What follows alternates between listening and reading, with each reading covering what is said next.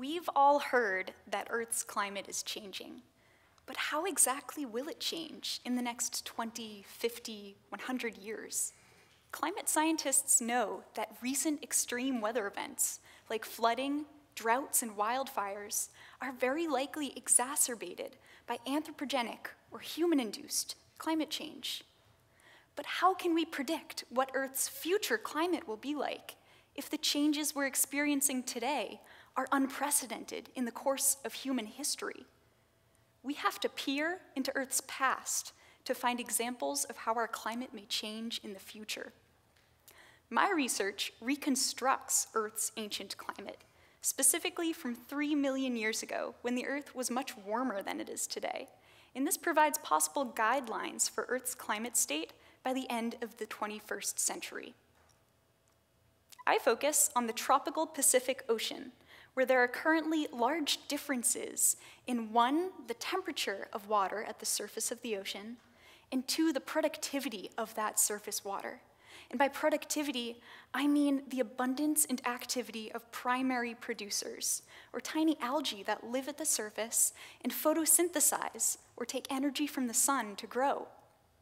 The tropical Pacific is also home to a climate cycle called El Niño, which disrupts these patterns of productivity and temperature and contributes to the devastation of extreme weather events that affect people on either side of the Pacific. My research is the first time anyone has looked at multiple sites across the Pacific to try to figure out if El Niño events were more common 3 million years ago, and whether we're heading that way again in the near future. But how do I actually reconstruct climate conditions from millions of years in the past? Well, I use sediment from the bottom of the ocean as physical records of Earth's climate history.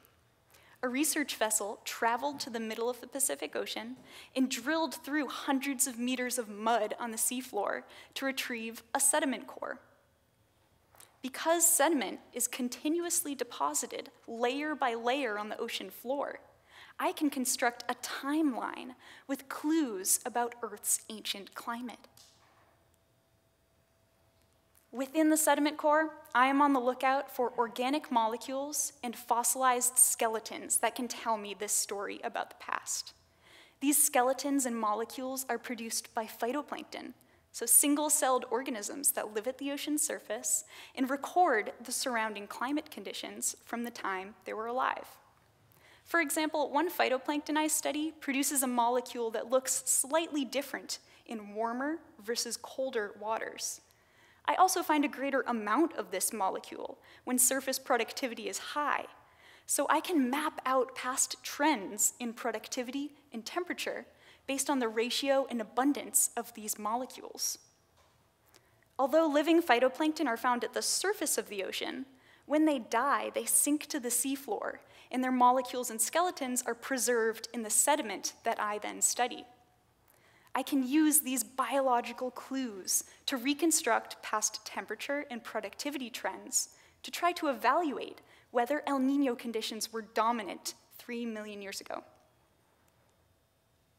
My research suggests that even though the tropical Pacific was significantly warmer in the past, primary productivity was relatively high, and that's completely different from modern El Niño events, where warm water accompanies a crash in productivity off the coast of South America.